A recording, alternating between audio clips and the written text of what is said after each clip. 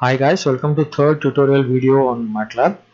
Uh, in the first tutorial video, I have introduced you three windows which we have in the Matlab. The second tutorial video, previous video, I have shown you the working of CLC. So, okay, CLC. What CLC does actually? CLC will clear the command window. Actually, I already have those variables here see with me. So if I press A, it shows me 3, and if I press B, it is showing 5, and if I press C, it's showing 8.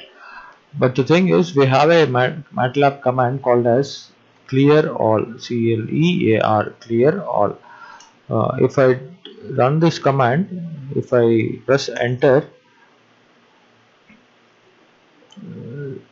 if you observed, there was ABC here previously, but as soon as I run this clear all, so all the values which were there in ABC variable got cleared.